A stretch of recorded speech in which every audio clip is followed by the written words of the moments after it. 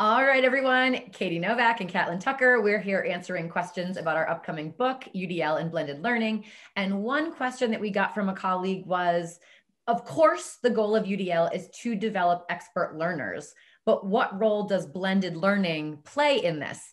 And so I want to first unpack this concept of what is an expert learner, which is essentially a self-directed, motivated learner. It is a kid who is able to identify or recognize what the goal of a learning experience is, and then to decide what are the best strategies and what are the best resources in order to get there.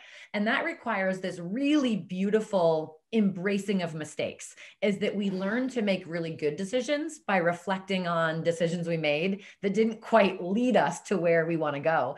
And so, Catlin, how does blended learning support this like self-understanding or the self-knowledge of like, what's the best way for me to learn? What's the best way for me to share that I have learned based on this standards? And how does it better allow for student self-differentiation?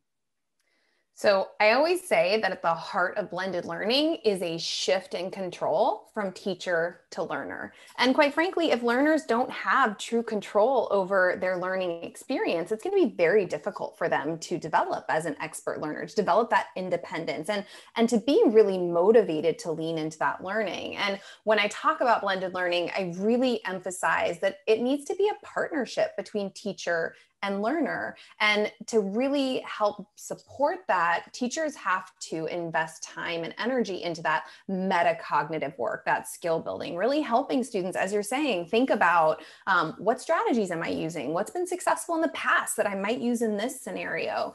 What goals do I have for myself? How am I kind of monitoring and tracking my progress? And so I think, those things are easier to support, to give students the tools and skills, to build those metacognitive muscles in a blended learning environment where they have more control over things like time, place, pace, and path.